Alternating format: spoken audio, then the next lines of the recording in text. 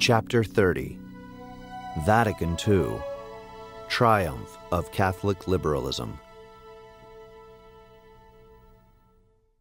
I do not think that anyone can accuse me of exaggeration when I say that the Council was the triumph of liberal ideas. The preceding topics have sufficiently displayed the facts. The liberal tendencies, the tactics and the successes of the liberals at the Council, and finally, their pacts with the enemies of the Church. Besides, the liberals themselves, the liberal Catholics, proclaim that Vatican II was their victory. In his conversation with Vittorio Missori, Cardinal Ratzinger, former periti of a liberal mind at the Council, explains how Vatican II posed and resolved the problem of the assimilation of liberal principles by the Catholic Church. He does not say that it led to an admirable success, but he affirms that this assimilation was accomplished. Cardinal Ratzinger writes, "The problem of the 1960s was to acquire the best expressed values of 2 centuries of liberal culture. These are, in fact, values which, even if they were born outside the Church, they can find their place purified and corrected in its vision of the world. This is what has been done." End quote. Where was this done? At the Council, to be sure, which ratified the principles in Gaudium et Spes and Dignitatis Humanae. How was this done?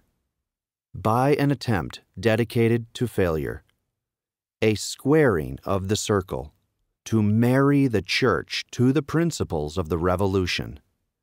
This was precisely the aim and the illusion of the liberal Catholics. Cardinal Ratzinger does not boast too much of this undertaking. He even judges the result with some severity. He writes, "Now the climate is different. It has indeed grown worse in comparison with the one which justified an optimism that was no doubt ingenuous. A new balance now must be sought." End quote. The desired balance has not yet been found 20 years later. It is still being sought. This is indeed forever the liberal illusion. Other liberal Catholics, in contrast, are not so pessimistic. They openly celebrate victory. The Council is our victory. Read, for example, the work of Mr. Marcel Prelot, senator from Doubs, France, on the history of liberal Catholicism. The author begins by contrasting 2 quotations, one from Paul VI, the other from Lamennais, the comparison of the 2 being quite significant. Here is what Paul VI says in his conciliar message to the governors on December 8, 1965. Paul VI writes, "What does it ask of you, this Church, after almost 2,000 years of vicissitudes of all sorts in its relations with you, the powers of the earth? What does it ask of you today? It has told you in one of the major texts of this Council, it asks of you only liberty." Now here is what Lamennais wrote for a prospectus intended to make his newspaper, L'Avenir, better known. He writes, "All the friends of religion should understand that it needs only one single thing: liberty." Thus you see, with Lamennais, as with Vatican II, it is the same liberal principle of liberty alone. No privilege for the truth, for our Lord Jesus Christ, for the Catholic Church. No. The same liberty for all, for error as for truth, for Mohammed as for Jesus Christ. Is this not the profession of the purest liberalism, called Catholic. Marcel Prelot next recalls the history of this liberalism, right up to its triumph at Vatican II. He writes, "Catholic liberalism knows victory.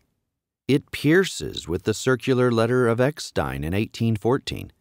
It flashes with the soaring of Lavenier in the autumn of 1830. It knows victories alternating with crises, until the message of Vatican II to the governors marks its end. Its fundamental claims put to the test and purified were accepted by the Council itself. Therefore, it is possible today to contemplate liberal Catholicism, as it is in itself at last, changed over the ages. It avoids the confusions which have obstructed its course, which, at certain times, have nearly ended it. It seems thus that it was really not a series of pious illusions professed by diaphanous and ghostly shadows, but like a powerful thought having, in the course of a century and a half, taken its hold on the minds and on the laws, before receiving that final welcome of the Church, which it had so well served, but by which it had been so often unappreciated." End quote. This confirms exactly what we are saying. Vatican II is the council of the triumph of liberalism. The same confirmation is to be had by reading the book of Mr. Yves Marcedon, entitled Ecumenism Viewed by a Traditional Freemason, a book written during the council. Marcedon knows what he is saying. He writes, "The Christians must not forget, before all else, that every path leads to God, and must continue in this courageous idea of freedom of thought, which one can now speak of revolution setting out from our Masonic lodges, and has expanded itself gloriously above the dome of St. Peter's. He triumphs. As for us, we weep." He adds these lines, terrible, but still true. Marcedon writes, "When Pius XII decided to direct the very important ministry of foreign affairs himself, the Secretary of State, Monsignor Montini, was elevated to the extremely burdensome post of Archbishop to the largest diocese in Milan, Italy. But he did not receive the purple. It became not impossible canonically, but difficult from tradition, that at the death of Pius XII he should accede to the supreme pontificate. It is for this reason that a man came who, like the precursor, was called John, and everything began to change." This man, a Freemason and therefore liberal, spoke the truth. All their ideas, for which they had struggled a century and a half, were confirmed by the council.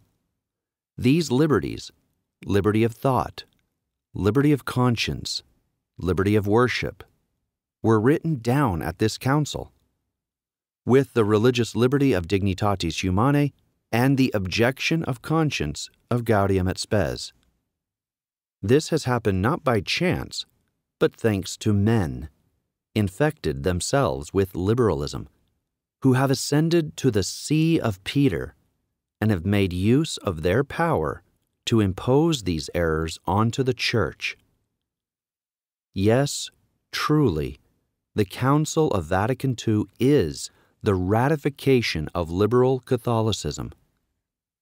However, it is remembered that Pope Pius IX, 85 years earlier, said and repeated to those who were visiting him in Rome, "Be careful. There are no worse enemies of the Church than the liberal Catholics." Thus can be measured the catastrophe that such liberal popes and such a council represent for the Church and for the reign of our Lord Jesus Christ.